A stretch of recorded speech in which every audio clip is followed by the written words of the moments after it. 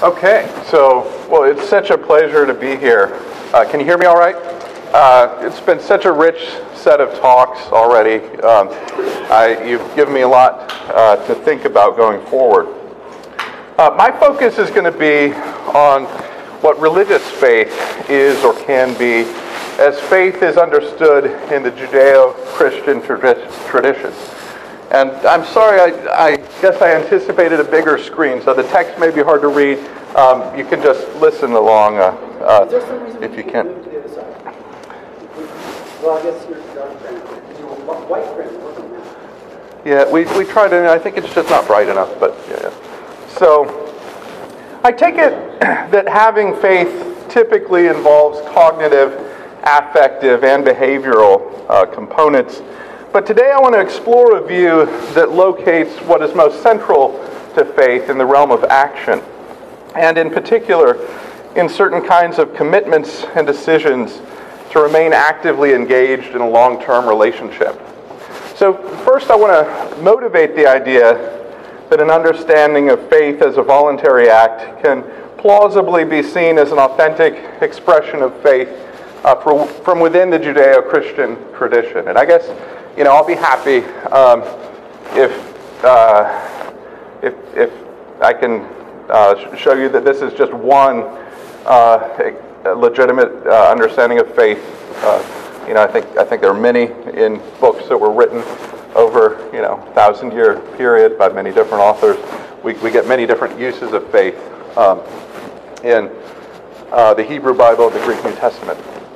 But second, I'll offer some remarks about the kinds of interpersonal contexts in which faith might be thought to have value.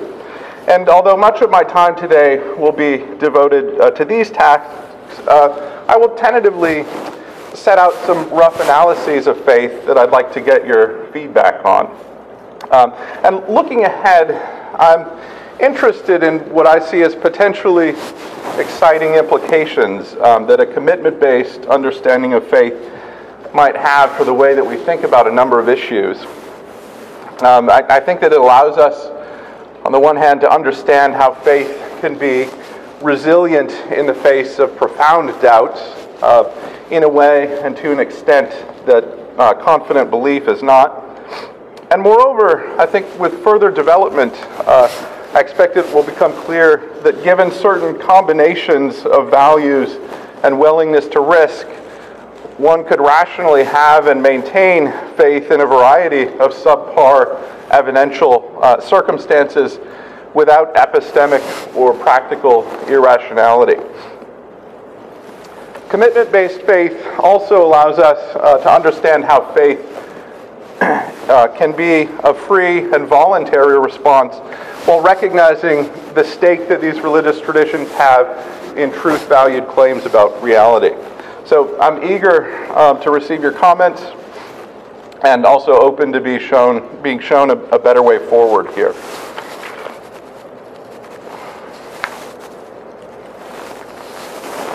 So, in the writings of the Greek New Testament, the noun pistis and the verb pistuo become the primary terms for the personal and corporate response, relational response that God is said to desire of humans. So what sort of response is God said to desire? And can we even make sense of why such a response would be valued? To have faith in at least one important sense is to trust in or rely on God. There's a great deal of functional overlap between faith and faithfulness and trust and trustworthiness, and indeed, I think these terms are often interchangeable. I think this is roughly correct with one significant caveat. So although faith is in the conceptual neighborhood of trust, it's important to my argument that we not too quickly assume that what the biblical authors had in mind was a passive psychological state that one simply finds oneself in. If that's how you think about trust, then I'm talking about something a little bit different. So as Swinburne has it, to trust someone is to act on the assumption that she will do for you what she knows that you want or need, when the evidence gives some reason for supposing that she may not, and where there will be bad consequences if the assumption is false, we're to act on the assumption that P is to do those actions that you would do if you believe the stated assumption strongly. So the idea that I'm exploring is that faith can consist at its core in an act of trust, understood as a voluntary decision to rely upon someone or something. A commitment of faith involves one in a relationship in which one freely gives charge to or entrusts matters of personal concern and well-being to the care and judgment of another person. I'll argue that the reliant response that constitutes faith in the Judeo-Christian tradition is or can be an act of commitment to an ongoing relationship with God in which one depends upon the continuing faithfulness, steadfast love, and unfailing mercy, or chesed, of God. So, in the Gospel of Mark, faith is introduced into the narrative on the lips of Jesus with a call to action. Repent and have faith in the good news that the kingdom of God has drawn near. What is called for is submission to God's reign, which begins with an act of repentance and a radical reorientation of one's life.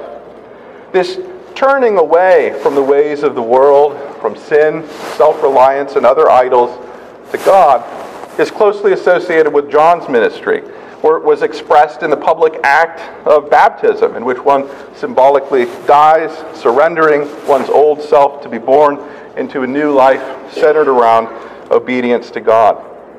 So through this free and self-conscious act of commitment in response to the proclamation, one's life takes on a direction or aim to which all other pursuits and allegiances are subordinated. Jesus' call is to come, follow me. And this is not a request that one feel a certain way, nor is it a presentation of evidence. It's an invitation to do something, to perform an action, to begin a walk with Jesus. And this terse call to action, striking for its lack of propositional content, is noteworthy not as a demand to assent to a set of propositions that would later be articulated in creeds, but as an invitation to begin a walk along a path, the destination of which remains enticingly unknown. So in Mark's narrative, the disciples are asked to radically alter the course of their lives and to trust, at great risk to their own personal well-being, with very little information about who Jesus is. Jesus is quite comfortable leaving people with questions, or at best, partial understanding. His teachings take the form of parables that offer tantalizing pictures of what God is like, but which raise as many questions as they answer and puzzle even his closest followers. Jesus does at times chastise his disciples for having too little faith, and the narrative takes it for granted that the presence or absence of faith is an appropriate target for praise and reward, or of rebuke and lament. But his goal is not, it seems, to get propositional assent from the crowds. A proper response to God's faithfulness and to the gift of God's grace is gratitude, praise, and repentance for one's own sinfulness and unfaithfulness to the covenant. But God desires a relationship that is not simply coerced, a relationship into which we freely choose to enter, cherish, and intend to cultivate and sustain over time. To talk of faith and faithfulness is most at home in the context of interpersonal relations. The Hebrew Bible compares Adonai's relationship to Israel to the relations between king and subjects, shepherd and flock, parent and child, husband and wife. But Israel's primary understanding of its relation to God is centered on the idea of covenant, a mutual agreement in which one or both parties make solemn promises to perform or refrain from specified actions. God makes promises, some of which are unconditional, and some of which carry certain obligations, such as demands for exclusive loyalty or obedience. For the people of Israel, these responsibilities included observance of Torah and allegiance to Adonai alone. There are more than half a dozen Hebrew terms that can be translated as faith, trust, or faithfulness in some contexts. We have a rich vocabulary for talking about fidelity. But the family of words most consistently translated by pistis in the Septuagint are derived from the root amen, the word from which we get our affirmation, amen, let it be so, so be it. And among these, emunah and ameth, which connote faith, faithfulness, firmness, fidelity, as Sam said yesterday, reliability and stability over time are particularly important.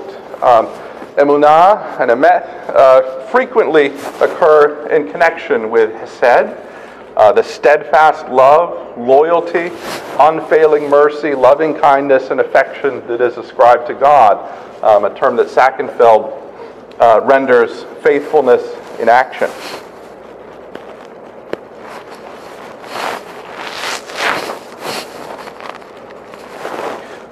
So faith and faithfulness are related in the same way, I think, as trust and trustworthiness. For a wife to have faith in her husband is for her to trust that he will be faithful, honoring the commitments that they've made together in large ways and small.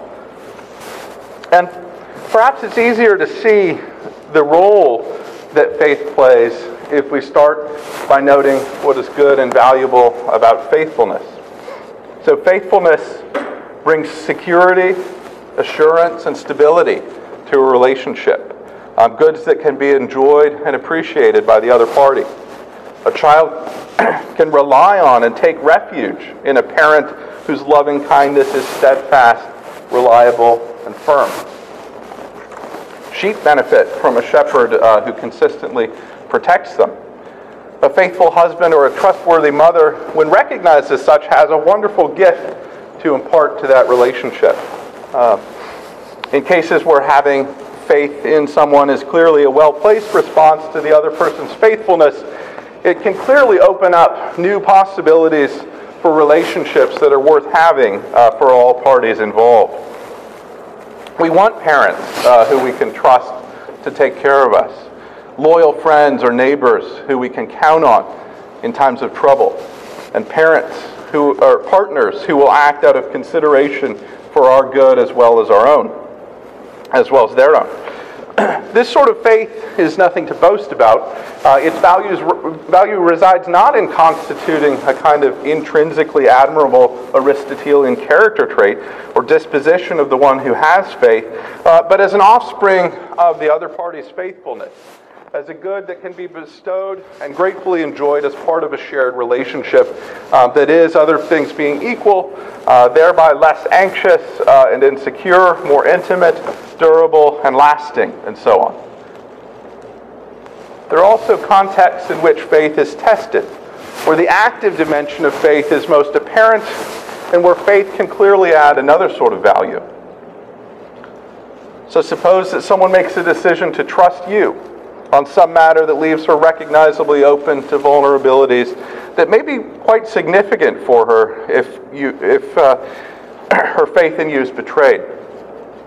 And where there's some reason for her to think that you may not come through for her or carry through on your promises.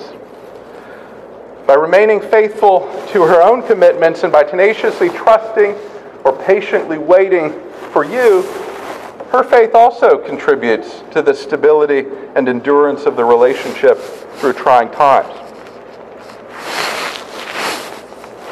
The fact that such faith can be abused or become unhealthy or irrational in the wrong sort of relationship need not prevent us from recognizing the ways in which it might open our relationship to goods like stability, security, and resilience, potentially to be found in such relationships, goods which it might otherwise be difficult to access. This sort of engaged, life-orienting commitment to a relationship centered upon loving God and loving one's neighbors is a central part of the response that God is said to desire of humans. As in marriage, one can commit oneself to living in a long-term relationship, a covenantal relationship to God or to Jesus, in which one intends to remain faithfully engaged. As Walter Brueggemann points out in his entry on faith in the Hebrew Bible,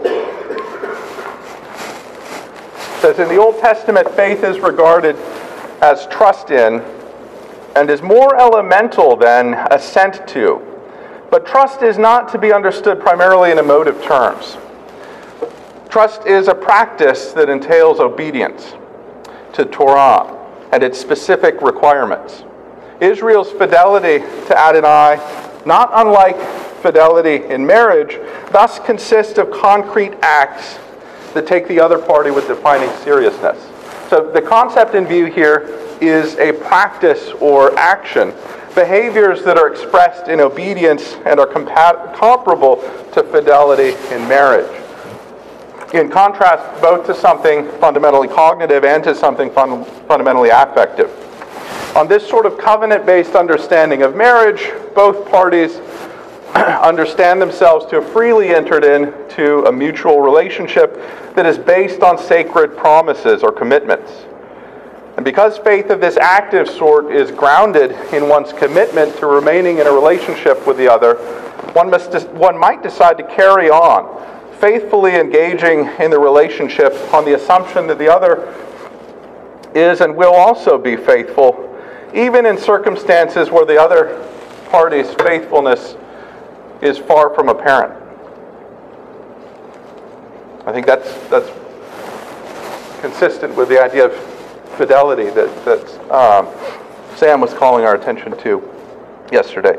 The sort of commitment-based faith that might be called for in some circumstances, if it's to be at all rational, is emphatically not that one adopt an epistemic opinion that is wildly out of step with the evidence, but a risky decision to act with eyes wide open to one's vulnerabilities.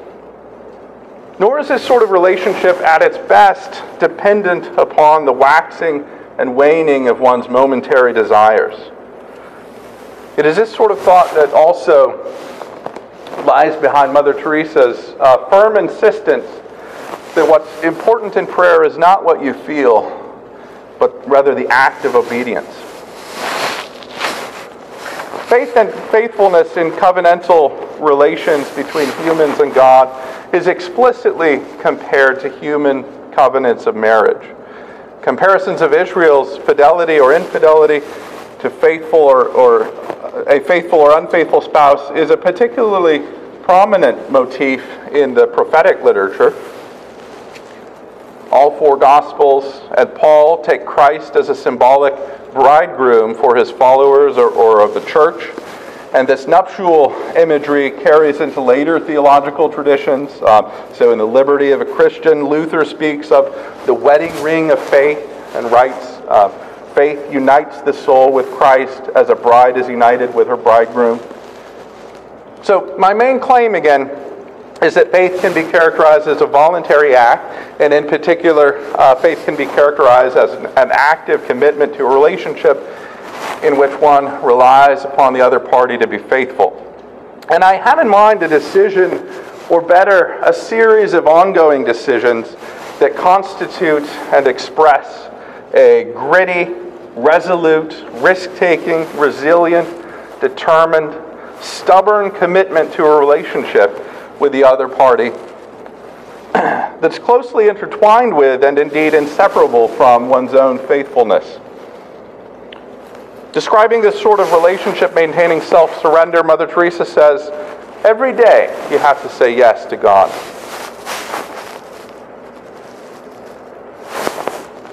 So speaking of Mother Teresa, in 1942, Mother Teresa made a private vow to God, a decision which gave her life a direction or orientation towards God, to which all of her other aims were subordinated.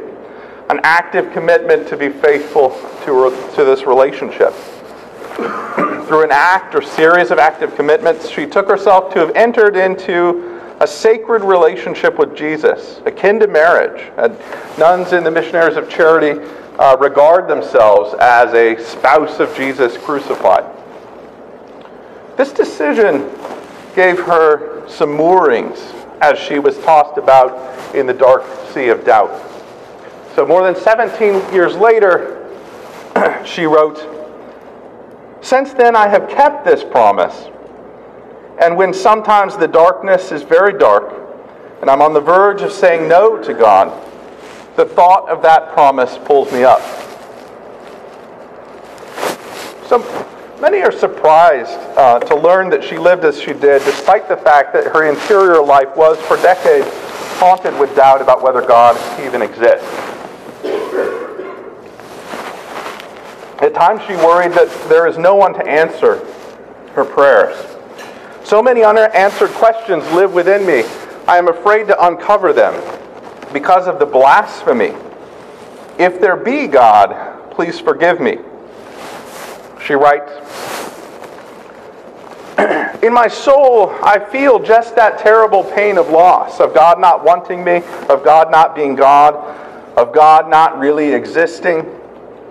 Jesus, please forgive my blasphemies. I've been told to write everything. That darkness that surrounds me on all sides, I can't lift my soul to God. No light or separation or inspiration enters my soul. I speak of love for souls, of tender love for God, words that pass through my lips, and I long with a deep longing to believe them. What do I labor for? If there be no God, there can be no soul.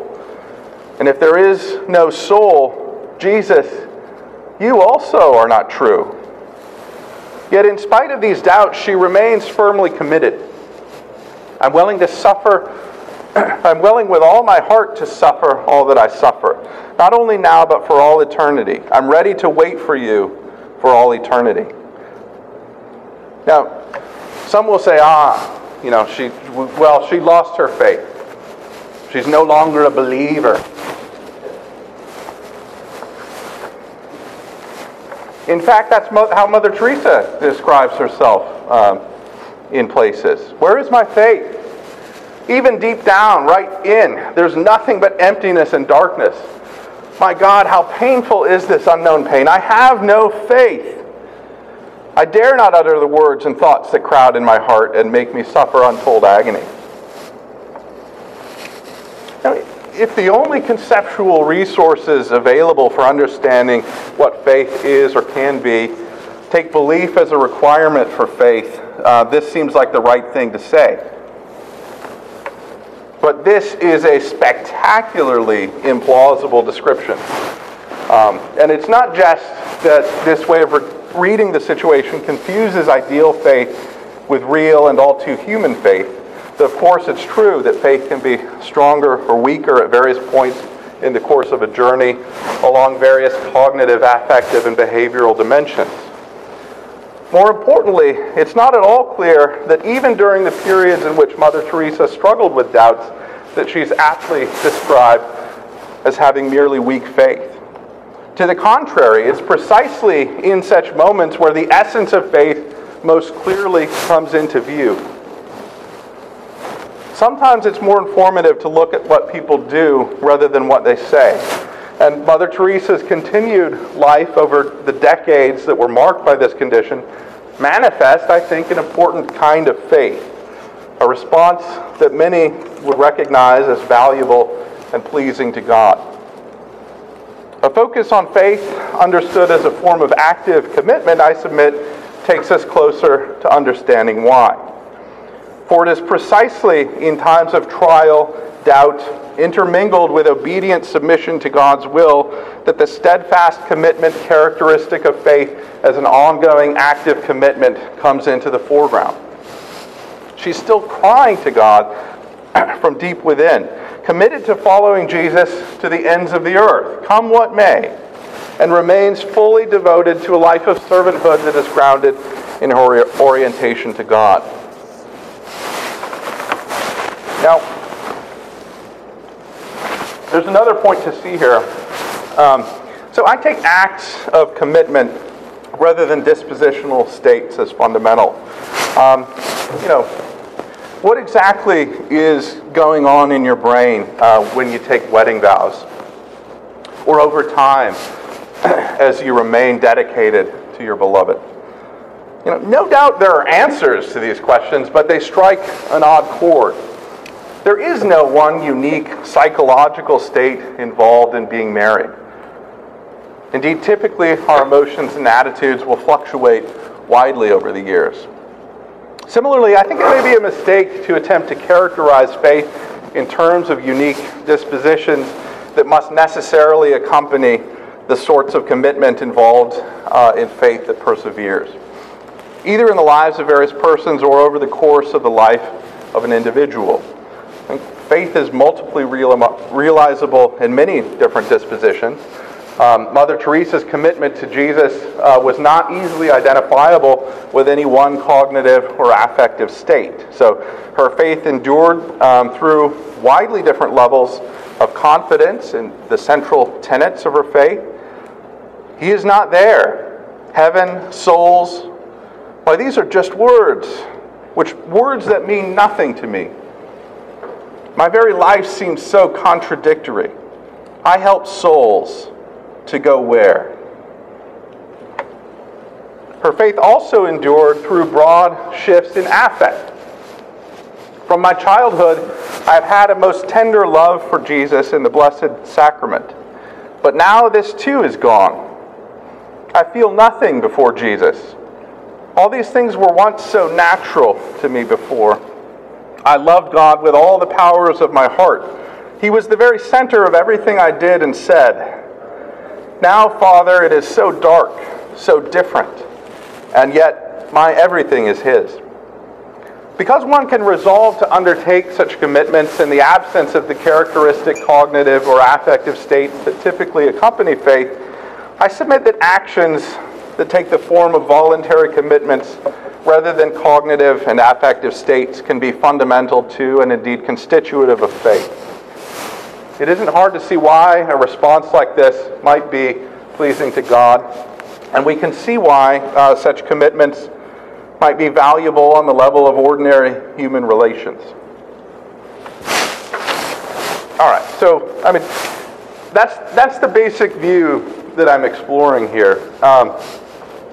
But in trying to develop it with a bit more conceptual clarity, I'm attempting to build on some of the locutions for faith that Trent Doherty proposed in the 2014 summer seminar. So Jesus, as described in the gospel narratives, and Paul through his epistles, confront us with both proclamation and invitation, with particular claims that God exists, that Jesus is the Messiah, the truth or falsity of which are independent of what we think or how we feel, and with instructions for appropriate response. Repent, accept the gift of God's grace, seek to align yourself with God's will. So the Judeo-Christian tradition makes some claims about reality, and a full responsive faith, I think, involves both in some way embracing, receiving, affirming, or assenting to the propositional content, perhaps believing, hoping, trusting, accepting it, holding it dear, assuming it, or pledging our allegiance to it, some kind of faith that, and undertaking to live in light of it, some sort of faith in. And so my strategy is to start with the notion of an act of faith as the basic notion, and then having located this notion clearly in the domain of action, I want to see whether we can go on to characterize faith in a person and propositional faith that in terms of the more fundamental notion of acts of faith. And so here's a very tentative proposal. And since we're short on time, I'm not going to read through it now, but we can come back to it in the discussion.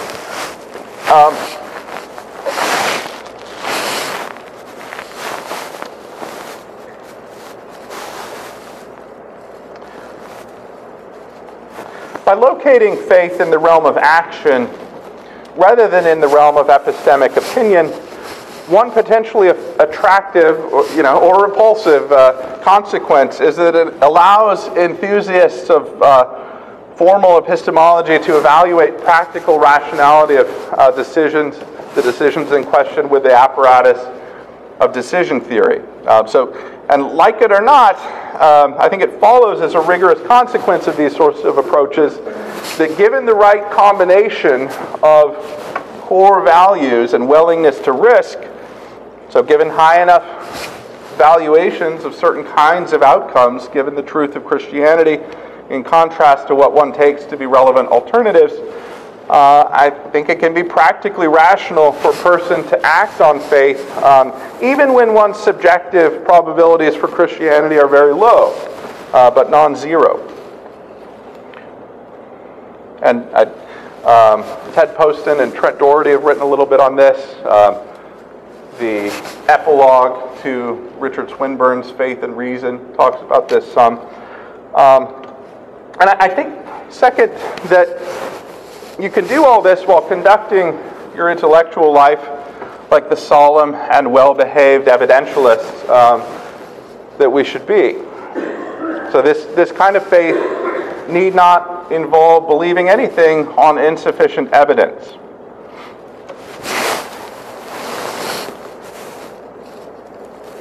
In what sense could faith of this sort be truth-oriented? If faith is truth-oriented, will one end up making conceptual moves that would open it to legitimate criticism in the realm of epistemic rationality? And this summer, Lindsay Rettler raised some questions, some great and challenging questions along these lines that forced me to think about these issues further. Glad you're here, Lindsay.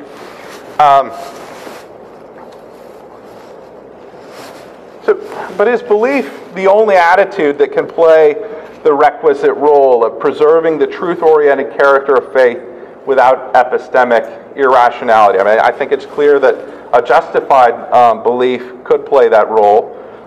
But there are also voluntary decisions that one can make, including a mental act of adopting a policy to use a proposition like God exists in one's practical and theoretical reasoning.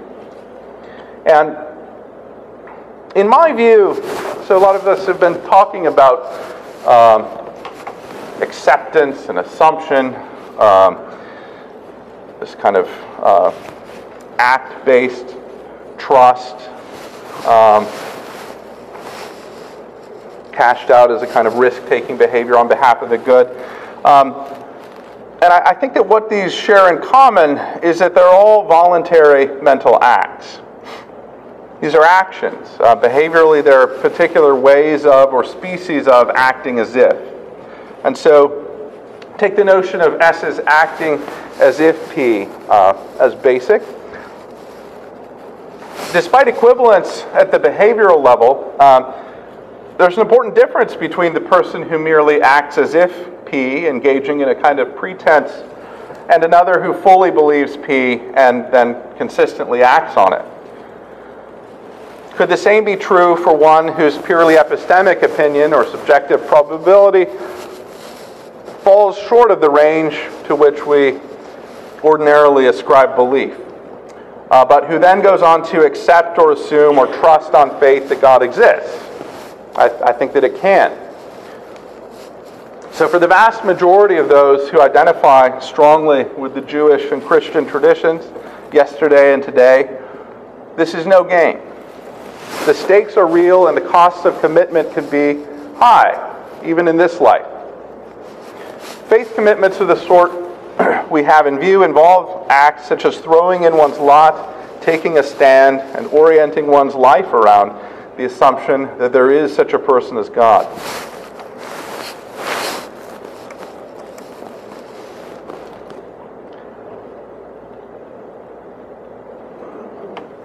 Sometimes you can learn more about a person's intellectual commitments by posing a conditional question rather than by asking what she believes. Such questions are of the form, suppose that P is the case, what, if any, consequences would this have for what you think or do? How would you feel or respond then? How would you react if you found out that your husband was cheating on you? Would that matter to you?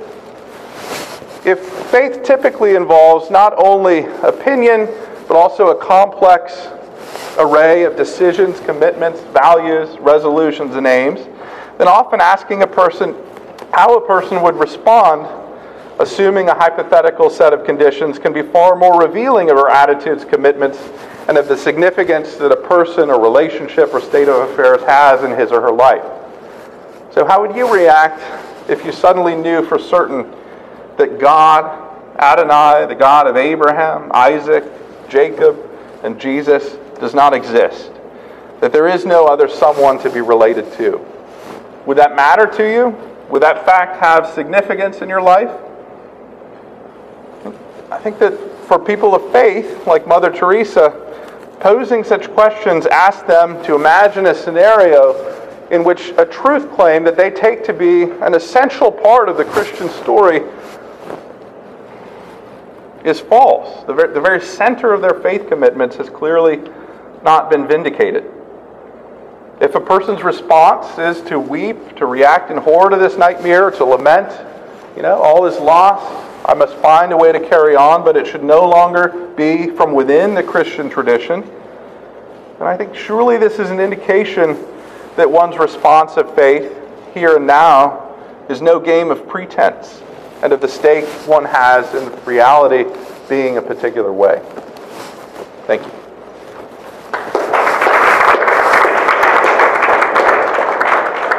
Next we'll have